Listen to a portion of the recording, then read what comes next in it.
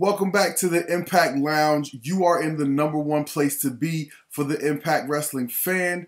This is the Cool Factor Podcast, and I'm your host, TW, flying solo for now.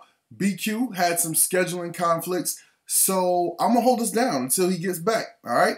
Now, before we get started, go ahead and hit that subscribe button, turn on the notifications so that you get an alert. Anytime we drop some new content, you'll know as soon as it comes out. All right, now, let's not bury the lead. This was a news-heavy week for Impact, and the main thing people are going to be talking about coming out of this show was the closing angle between Rich Swann and Kenny Omega, and with good reason, because this was great.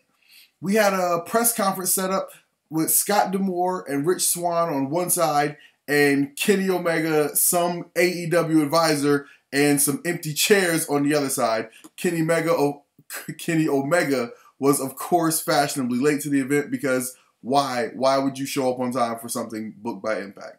You know, just continues the theme here. This looked and it felt like a real press conference in 2020. It had digital questions from the media that were sent in via video and text. And there were actually real members of the media involved. There was Andreas Hale from the Sporting News, Mike Johnson from PW Insider, Ariel Helwani from ESPN, among others. So they had, legitimate names from legitimate outlets who have powerful, amplified voices in the social media sphere that were out here talking about this product and participating in an Impact event. So for anybody who's had any question on whether or not the working relationship between AEW and Impact has had a benefit to Impact, there's your answer right there. Because when was the last time you saw legitimate media and sports media other than Mike Johnson? Mike Johnson's been riding with Impact through the highs and the lows. But for the most part, I mean, some of these organizations were out here talking about they no longer recognize Impact as a world title. Like, give me a freaking break. And now here we are with major news outlets like ESPN participating in an angle to promote an Impact Wrestling pay-per-view. So any questions, right? Any doubts anybody might have had about the value to Impact in working with AEW, this should answer all the questions that you have right there. It doesn't matter if you see a spike in ratings from week to week. Impact is more relevant through working with AEW, period, hard stop. All right. So the way this would go is each guy would get a question, and they would answer it in kayfabe, in kind of that work shoot style. And one of the things that really stood out to me about this whole angle was when the question would come from the media, something to the effect of, how do you guys plan on handling the responsibility of the champion who has to carry both titles? Will you be at both shows? Tony Khan's responses were like, well, Kenny Omega has the freedom to be at both shows. I'm confident he can fulfill both responsibilities. Whereas Scott D'Amore's responses were more like, well, whoever wins, I'm confident we'll do what we have to do. I mean, if there was ever a dead giveaway to say that, you have no intention and no thought in the slightest that Rich Swann will be winning this match and carrying these titles, I mean, good guy, could you give it away any clearer other than, letting us sit in on the creative meetings? And if I was Rich Swann, right, imagine being like a fighter or a basketball player or a football player, and you're sitting there next to the coach, and they're talking about an upcoming contest, and at no point does your coach or manager that you're sitting with give any indication that they think you're going to win. I'd be pissed. So if you're Rich Swann, you have to feel some type of way about the way that, this was presented from Impact's end going forward. But in all honesty, it's consistent with the way that Impact has been portrayed in this relationship the whole time. It's been very uneven. And, Impact definitely looks like they should just be happy to be here and be along for a ride on Kenny Omega's story. So, of course, this wasn't just going to end in a handshake and, a pose down with our fist up like, let's say a boxing press conference would. This is wrestling. So, it was going to end in a fight, of course. And it did. Once Kenny Omega got there, about halfway through the press conference, they stopped the whole press conference to play his entrance music. He comes in and, you know, Kenny and Don Callis, they're, you know, making slick comments about Rich Swann and about Impact and, you know, just saying stuff. And then eventually Kenny gets up to the podium, which Rich Swann never did. Kenny gets up to the podium and he's there just talking. And he says something slick and Rich Swann stands up and he slaps Rich Swann in the face. And like any grown man, Rich Swann did what I think we would all do. He threw hands. So it turned into a fight and that's where it went off the air. But this was hot. This was beyond cool. This was hot. I was honestly on the fence about buying this pay-per-view. Just because I don't have any doubts about how the main event's going to turn out. And I honestly still don't have any doubts about how the main event's going to turn out. But this was a really good build. And seeing more and more interest in it makes it more and more interesting, right? And then Impact came with another newsworthy item, which is that Mauro Ranallo is going to be calling the main event. Is he going to be calling the whole show? Probably not. But the fact that he's going to show up just for this main event tells me that these two guys are going to be giving it their all. They're going to be doing everything they can to make Mauro give a "Mamma Mia, did you see that?" You know, all the crazy calls that Mauro Ranallo is known for.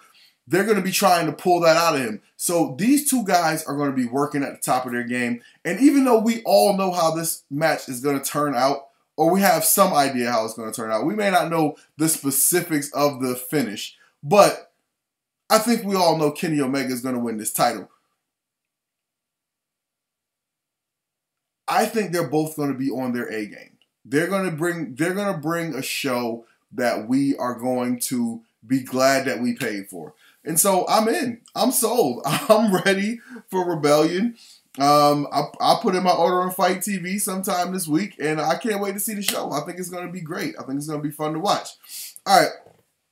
The other newsworthy item that happened this week outside of the show was the, you know, unfortunate news that many people got released from their WWE contracts this week. And there's usually, you know, that's probably the first in a wave of several releases that will come. But some notable names that got their WWE release this week are Samoa Joe, Peyton Royce and Billy Kay, the Iconics, Tucker from Heavy Machinery. And, you know, there was a good amount of names of people that we were looking at. Oh, Chelsea Green was another one. You know, she's a former Impact talent. And I thought it was funny because Chelsea Green was the Knockouts champion and she had one foot out the door. It'd be nice to see her get a chance to be the Knockouts champion or to compete as a Knockout when she really is focused on being an Impact. I think I'd be interested in seeing, you know, what she can do. You know, everybody wants to run to AEW because it's a bigger platform, and I totally understand that. But I think what we're seeing now is that AEW, they're running into the same stuff, some of the same stuff that WWE is, which is having a bloated roster and not being able to do anything with everybody, right? They signed up, you know, all these guys that left Impact, LAX and Ali and Brian Cage. And what are any of them doing on AEW TV right now? None. They're doing nothing. They try to squeeze Brian Cage into, you know, one little segment a week when they put Team Taz on Dynamite, and they keep showing us that him and Ricky Starks are arguing and just, you know, leading to some fractures of a breakup of Team Taz. But why would the audience care about a breakup of Team Taz when we don't even see Team Taz every week? You know, AEW has 2 more shows that I know of that I think the other 2 are both on YouTube. But if you don't watch those, like I don't, then how would you know about these other things that are going on? AEW has more talent right now than they know what to do with. They've signed up a bunch of talent, and they're still trying to develop a bunch of talent. And at some point, you know, do you have enough spots for everybody? You know, listen, everybody can't be the main event on every show.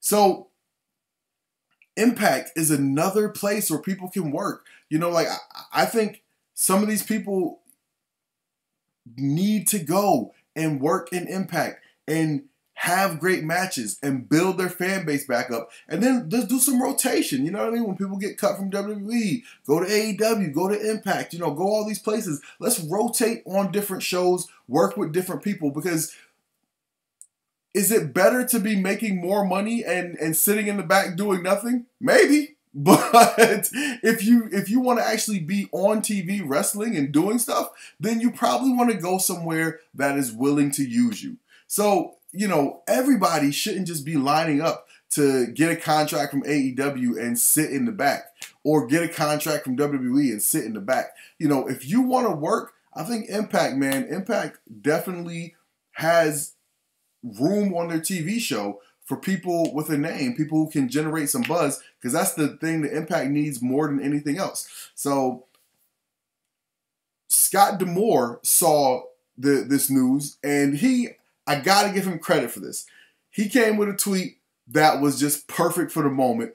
He said, if only there was an event coming around the time that those 90-day non-competes are up that would give all those WWE releases a chance to show their face, something to that effect. And he was obviously teasing and referring back to last year's Slammiversary, in which they did a great job building the buzz of the summer around who might show up from the big WWE mass releases that had taken place in April. And, you know, we here at the Impact Lounge at the Cool Factor particularly have criticized them for trying to piggyback too much off of what's going on in WWE. But damn it, it worked last year, and it looks like it's going to work again, because I'm excited to see what happens at Slammiversary this year. If this is going to be the annual tradition, right? The annual tradition of picking up the WWE cast-offs and seeing who's going to pop up in Impact. I'm here for it. All right.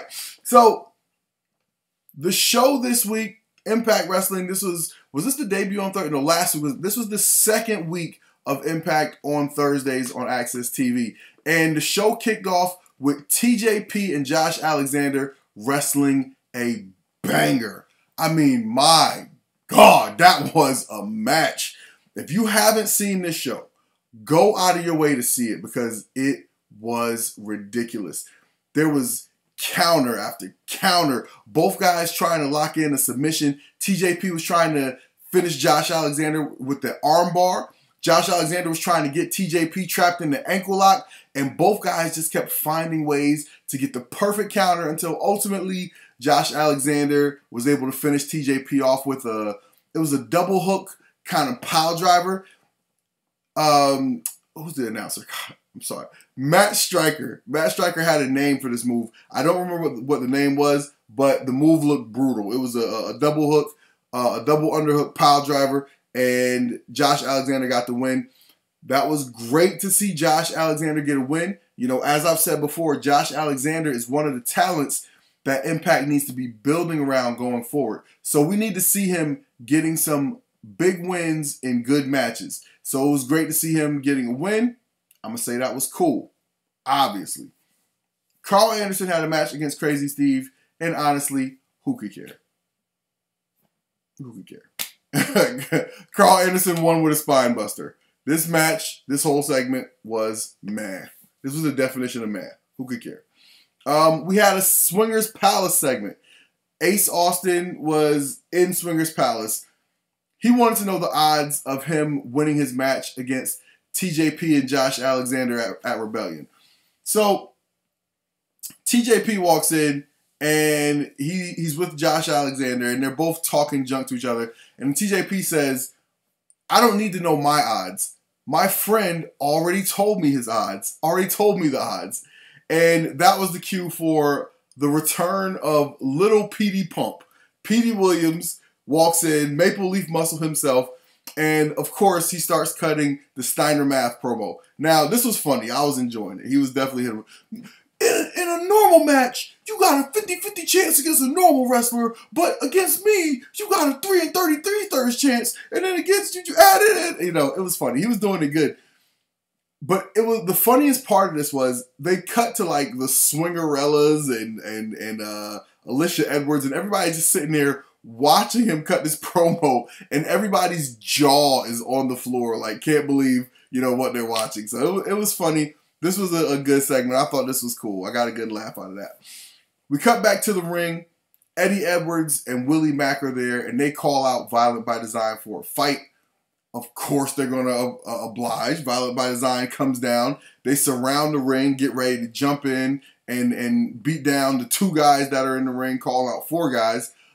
Just then, James Storm and Chris Sabin come out and make it 4-on-4. They chase off Violent by Design, and then James Storm cuts a promo challenging them to an 8-man tag between all those guys at Rebellion. I felt like they just did this at the Hardcore Justice, so I wasn't really excited about it. To me, this was meh. Scott D'Amore is in the back talking to Deonna Purrazzo and Susan, and he tells them, do not go out to the ring during Jazz's retirement ceremony. I guess they had plans. They were going to go and disturb it. Whatever. It was a lot of back and forth. Nothing really big was to it. Again, another segment that was meh. We go to a talk show segment. Tenille Dashwood is her All About Me segment, and her guest was Gia Miller. And I thought this was funny because Gia comes in and she basically says, isn't this the set for Locker Room Talk? And it was the exact same set. It was like they're sitting in front of some white-ish wall. There's a couch and a plant. It was the exact same set. But this was just, a vehicle for Tenille to cut a promo about why she plans on winning the Knockouts title, or why she thinks she's going to win the Knockouts title from Deonna Purrazzo at Rebellion. I don't think she is, but okay. It's good to have dreams. This was meh. This was meh. Didn't really move me one way or the other. Actually, if I was gonna give this a thumbs up or a thumbs down or cool or not cool, I'm gonna give this a cool because listen, anytime I get Mean Gia on my screen, I am a fan. I am a fan, ladies and gentlemen. Gia Miller. Okay, so I'm just saying. Just pay attention. Rising star. Rising star. She has talent, people. Talent. She has things to offer to the business, to the television show, to every segment that she's in. And I, for one, appreciate all of her assets, everything that she brings to the table. Okay? All of it. All right. So Jazz comes out to the ring for her retirement ceremony. She has Jordan Grace in the ring with her, and she wants to give her speech. Of course, Fire and Flavor interrupt her. They come out and they're clowning them as Jazz is trying to give her speech. Fire and Flavor come down to the ring and they end up in a match with Jazz and Jordan. Jazz and Jordan win, so that was cool. So Jazz actually gets to have her hand raised. She gets to go out. Her last match gets to be a win. Then she gets the mic back again after they beat Fire and Flavor, and she gives her real retirement speech. And it's cool because the locker room emptied. Everybody came out, and they're just, banging on the ring and cheering Jazz on. By the way, Gia Miller got up on the ring apron, and again, a talent unlike any other right now. You just gotta give her props for what she's bringing to the table. So after we see Jazz's retirement speech, we go backstage and we see Scott D'Amore talking to Fire and Flavor, who are upset, obviously, because they just got beat up by Jordan and Jazz.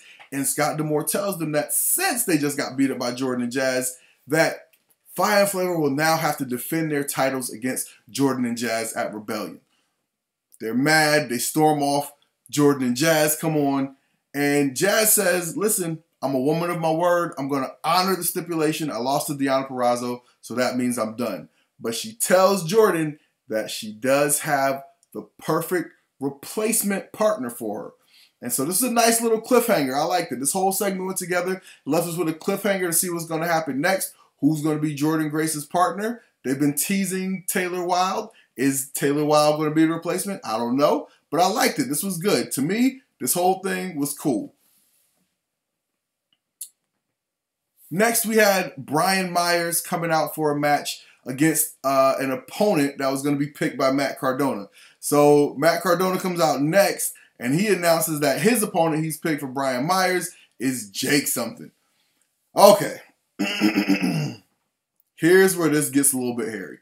So Jake comes out and, you know, Jake looks great. He's doing his thing. He's a powerful guy. He's knocking Brian Myers all around the ring until Brian Myers does the classic heel move of running away from the fight.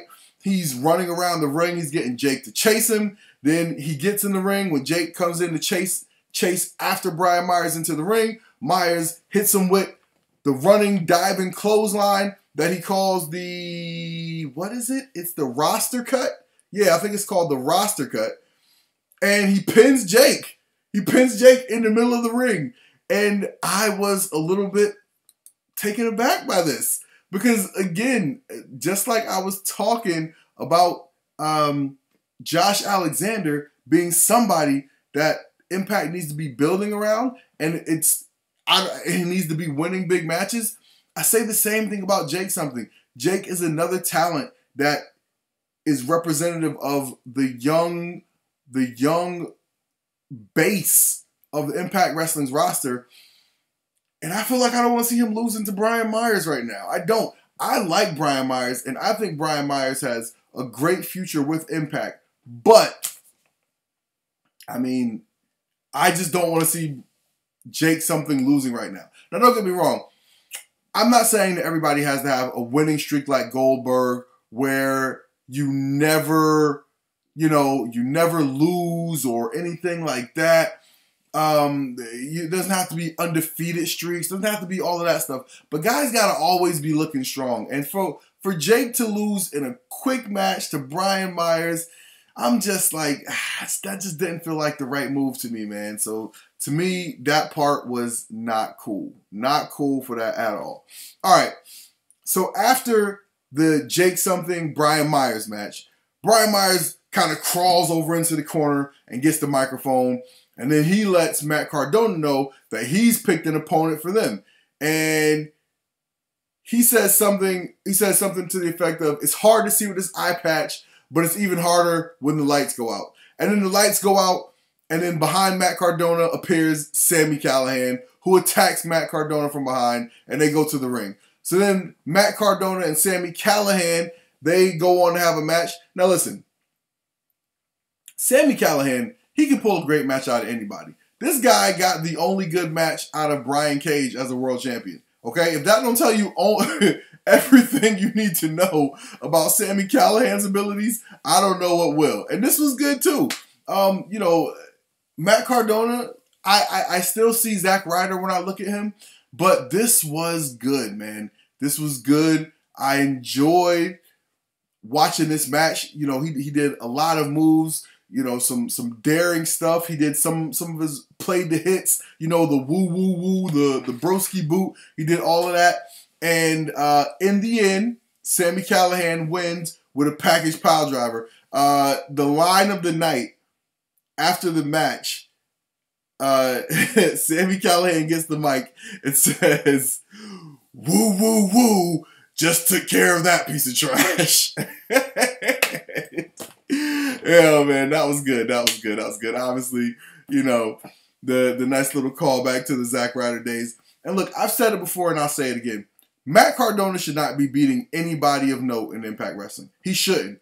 I'm sorry. Unless he commits to being, a long-term competitor in Impact, everybody is going to see this guy as Zack Ryder, which is to say, talented guy, entertaining, but nothing special. And he should not be beating any of your talent that is a pillar of your company. So a guy like Sami Callihan, for example, should not be losing to Matt Cardona. That was far and away the right move. That was absolutely cool for me. Now, apparently there's like a thing where they just like to roll one segment into another, because Sami Callihan got the pin and didn't leave the ring. He got the microphone and calls out Trey Miguel and basically tells Trey Miguel, hey, you need to be thanking me because I'm the reason you were in the main event of Hardcore Justice. I took out Tommy Dreamer, which allowed you the opportunity to hop into the main event of Hardcore Justice. Trey says, I'm not going to join you. And of course, that leads to a fight. Sami Callihan leaves Trey laying in the middle of the ring. And I guess there's more to come on that. That was cool. I'll take that. Listen, Trey Miguel is another one of those guys who is one of the pillars of Impact Wrestling going forward. So, again, this is a guy that needs to be working with high-profile talent like Sami Callihan, doing fun, exciting stuff that we're looking forward to seeing. So anything you can do to continue his story, I'm all for that. To me, this was cool. We got a promo by the Impact World Champions, Finjuice, basically saying that they're coming back. They're coming back at Rebellion, and they're going to defend their titles against the Good Brothers. And after that, we went to the press conference, which was, the end of the show. That's basically where I started, so no need to really go over that stuff again. But listen, man, that was great. This was a really good show in terms of setting things up going forward. Like I said earlier, this got me interested in actually buying Rebellion, whereas I wasn't interested in buying Rebellion before. I'm interested to see how Mauro Ranallo is going to be. I'm interested to see what these guys are going to do to bring the most out of Mauro Ranallo. I'm interested in Rebellion now. I'm going to buy Rebellion. I'm going to buy it on my Fight TV app, and I'm going to sit back and watch it and see what comes of it. Impact, if nothing else. I've said this before and I'll say it again.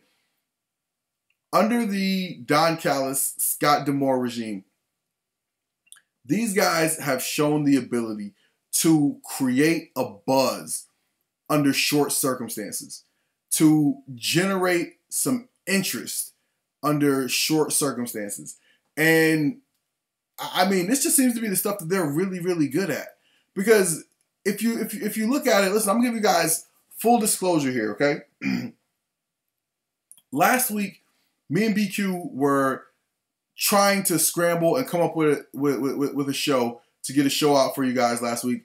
And I said, look, man, it's WrestleMania weekend. There's nothing major happening in Impact right now. There's no reason to force a show out. Nobody gives a damn what's happening in Impact right now. And I was right. And you know what? Not only was I right, but Impact felt that way too. You know how I know Impact felt that way? Because they saved all of these newsworthy items for this week. And they dropped bombs. They hit us with big angles, stuff to get us interested in the show. And listen, that was a smart move. That was a smart move. I thought Impact has played this well. And going into this show, I'm ready. I got a question for you guys at home. Everybody listening to the show, watching it all around the world. I talked earlier about the releases coming from this past week in WWE. I want to know from you guys, who do you think should come to Impact, and how would you like to see them used? Do you have any big plans? Like, I saw somebody make a point that they think Samoa Joe should come back to Impact, and they think when Samoa Joe comes back to Impact, they think he should get a deal similar to what who's this guy? Marty Scurll got with Ring of Honor, where they basically make him the booker. And I was like, man, that actually sounds like a really good idea. I think that'll probably be a dope fit for somebody like Samoa Joe, because he's obviously a great Impact mind. A great wrestling mind. I mean, when you watch Samoa Joe, he can do everything that there is to do in the wrestling business. He can do commentary. His promos were amazing. This guy can really do it all. So, who's a person that was recently released by WWE that you would like to see get a chance to come back to Impact and see what they would do? Who do you think maybe left something on the table, like I mentioned earlier about Chelsea Green? Or who do you think maybe has something to prove, like let's say the Iconics, right? Who do you think would do a great job, or who do you think would be a great fit for present day Impact Wrestling that was recently released by WWE? Drop your comments right below. Leave your name and where you're from so I can give you a shout out. Just like some of the people who dropped comments on our last video, the one from 2 weeks ago. And I'm getting ready to talk to some of these people right now. So let's see.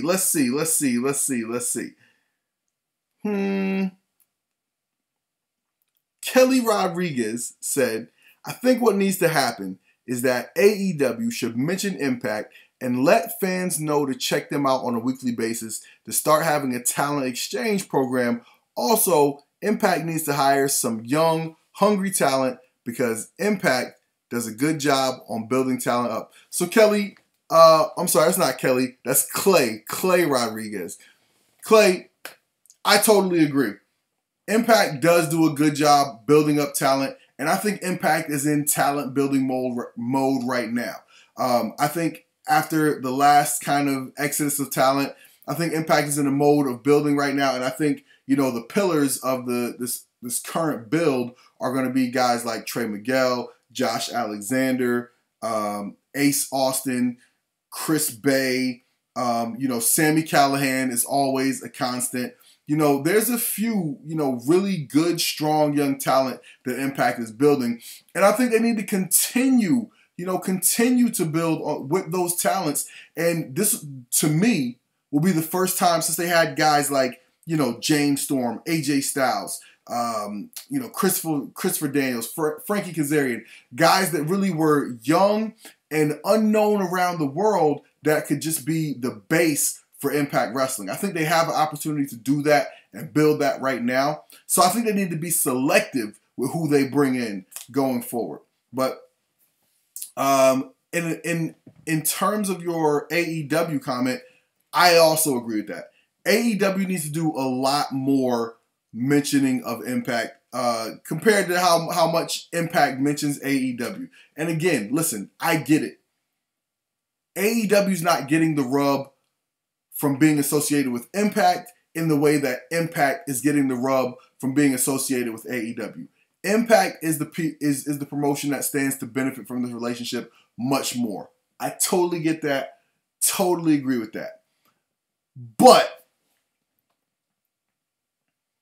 it's the old saying of how you don't want to talk down on your opponent after you beat them or before you beat them, because if you talk down on your opponent and then you beat them, well, you just beat nobody, right?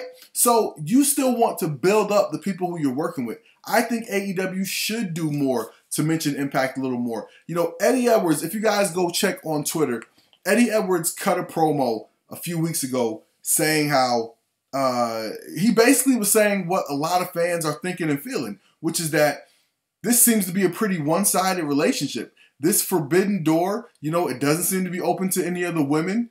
AEW never seems to mention Impact. Impact talent never seems to be invited to come on AEW. And apparently the talent is feeling that way too. So I agree with you. You know, I think this needs to be a little more, you know, this needs to be a little more back and forth. We need to see some Impact talent getting over on AEW, showing up on AEW. And I've been consistent in saying I don't want this to feel like there's an Impact versus AEW like war or collision or invasion angle, right? People love to try to talk about something that they've already seen and try and remix it in their head, like the invasion angle. This is not the invasion angle, right? So let's not try to make it that. But I do think that a consistent working relationship is more of like how we saw Private Party come over to Impact and how Sammy Guevara was supposed to come over to Impact. Okay, well, let's see Moose show up on AEW. Let's see Chris Bay show up on AEW, right? Like, to me, that's a more even working relationship. So I definitely agree with you on that one. All right. Greg Blanton said, James Storm should replace EY, in my opinion. Creative can easily write Storm into the storyline that he took the leader of Violent by Design out, by other members to come to Storm and talk him into the leadership role of the group, saying EY was weak, Storm could be a much stronger leader. Storm then reverts back to when he was developing the cult in the company. Actually, I think that's a good idea. I like James Storm as the leader of, what was it called? The Revolution? He's like, there's always one more, room for one more in the Revolution. I thought that was actually a really good character that James Storm was doing. And James Storm is very good. I think, James Storm just needs to be always constantly engaged with some type of character that's asking him to, push what he's bringing, what he's delivering. And James Storm will deliver for you constantly if you give him good stuff to do. I think it's actually a good idea. Now, we all heard that EY got hurt at the last set of tapings, but we've also seen him on the show this week. So, maybe the tapings that we're seeing this week were before he got hurt, or, who knows? Maybe that match wasn't exactly where he got hurt. Who knows? But he was on TV and he looked perfectly fine on this past episode of Impact. So who knows? All right, let's see what we got here. Brando Skiandra says, I think after the pandemic, there will be an all-in 2 with AEW, Impact, and New Japan Pro Wrestling. Listen, I think that's a great idea. I would love that. And not only that, I think Impact talent deserves that. Impact talent has been working really hard in front of no fans for a year now. And it would be great for them to get a chance to go and perform at a show in front of, an arena full of fans, 10,000 screaming happy fans. I think that would be great. People like Jordan Grace, who have been just in there busting it for Impact during the pandemic. Talents like Chris Bay, just all the great talent that Impact has. I think that would be amazing if they could get a chance to perform in front of a packed house like that. All right, let's see what else we got here.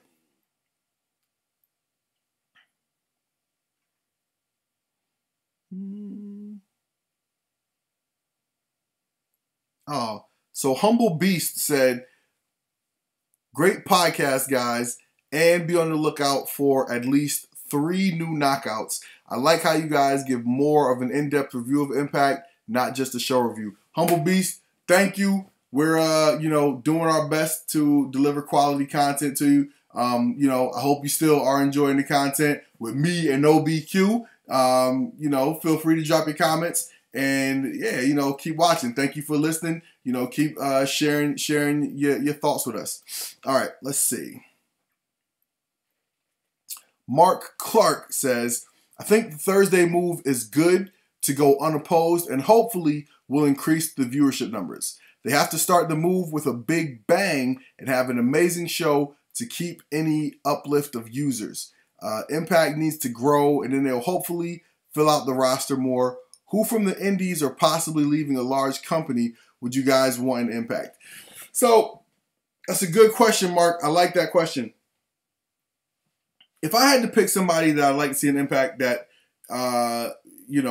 is either on the indies or from a large company, I think they need to fill out this Knockouts roster. So, whoever is the best available talent on the indies, I'd like to see them. And listen, these wrestlers all know people because they work with them.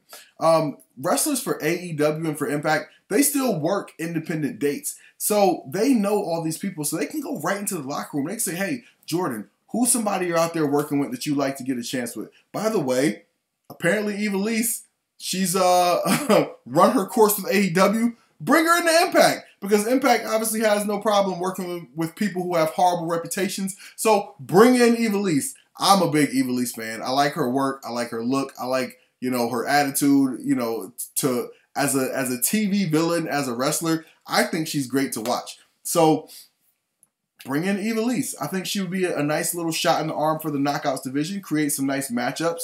And, I think the Knockouts division really just could use some fresh blood, some fresh legs, some fresh talent, some fresh voices. So I would sign somebody like Evilise to boost that Knockouts division. All right, let's see.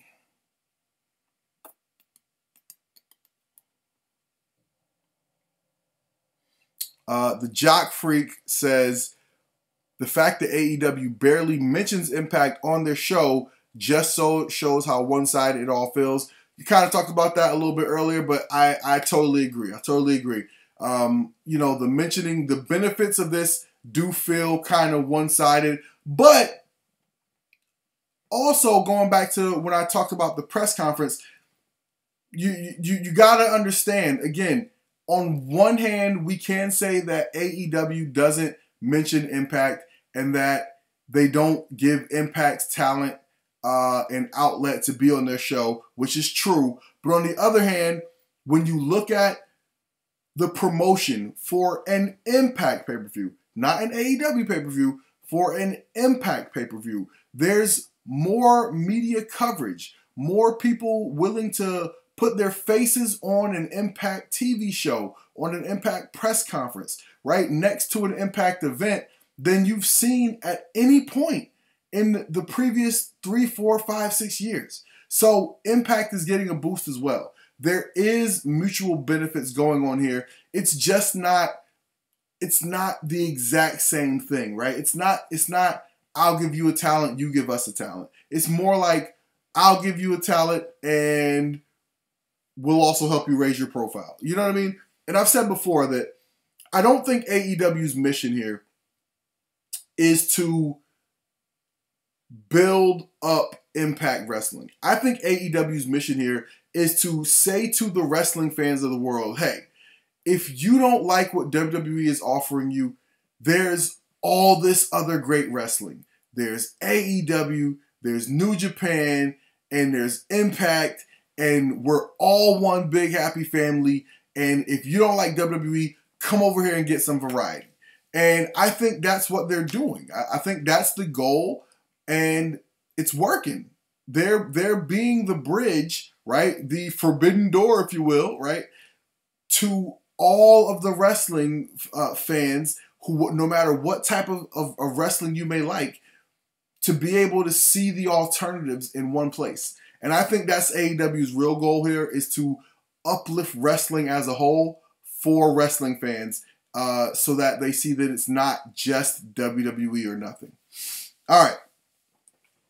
Let's see. Bland Skies 28 says, so Nevaeh finally turned on Havoc, which is something I guess, but now they have nobody for Kiera and Tasha to battle. Clearly, bringing back the Knockouts title was a huge, Knockouts tag titles was a huge mistake. I mean, they haven't signed any new Knockouts, and Kylie and Taya leaving Impact also didn't help the Knockouts division. I agree with you 100%.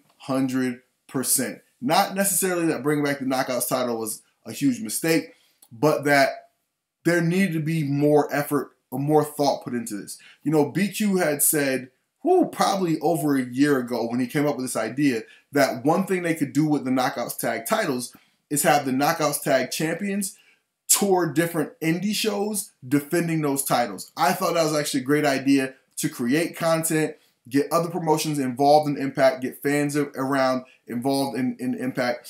But, you know, with the tenuous state of live events right now, you know, live events, I guess, are starting to come back. But, you know, listen, everybody's not fully vaccinated, and I don't know how many people are out there going to live events right now. So that idea is not as viable now as it was then. And Impact, if they want to keep these Knockouts tag titles going, they're going to have to bring in more Knockouts. Because just trying different combinations of the people that are already on the roster, that's going to get old really quick. It's going to get old really, really quick. As a matter of fact, you can say it probably has already gotten pretty old. All right. I'll take one more. Let's find a good one. Let's see.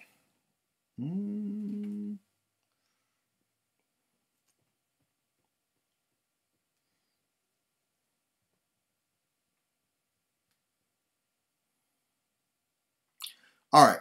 TR50003 says, I think it's a good move, Impact move to Thursday. I think they don't stand a chance against NXT. With a lack of talent and not building new, fresh stars. And with them losing Taya, 2 members of the Rascals, and Kylie, Melissa Santos no longer hosting Impact on Twitch because Impact is too foolish to offer her a new contract. Plus, Moose and Jordan Grace future in Impact uncertain because their contract's coming to an end, it's not looking good for Impact at all. If Impact would have done what they were supposed to by bringing in fresh... Oh, God, this is a whole soliloquy here. By bringing in fresh new talent and concentrating on top talent and start coming out of their pockets to keep people like Taya on a long-term basis and stop taking these talents for fans for granted, they would have had NXT, given NXT a run for their money. Also, it's time for Impact to end their partnership with AEW. This partnership is going nowhere. Impact is not gaining anything from this. AEW is making a mockery out of Impact. And for AEW to continue on Impact territory and promote Dynamite and dissing Impact, none of them suffer no consequences, makes zero sense. And what is the point of partnering with AEW if they weren't even allow Impact stars to come invade their show or AEW send any more stars to Impact? Only thing Impact is gaining from this partnership is more haters and trolls. It's too one-sided. If this doesn't get any better by next month, then Impact end their partnership with AEW and start standing on their own 2 feet. Impact needs to do better than this. Otherwise, it will become 2017 all over again, where they end up alienating both the fans and talents. Impact has no more excuses now. Wow. Whew. All right. A lot to unpack there. Okay. Woo, let's take a sip of tea before we dive into this one.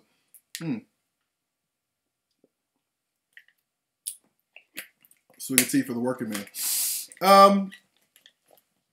Listen, we covered the Impact AEW partnership. And like I said, I think that there are benefits here. It's not a clear tit for tat like we talked about before. I'm not going to go back into all of that again. As far as, letting talent go, at some point you got to give these guys a little bit of credit.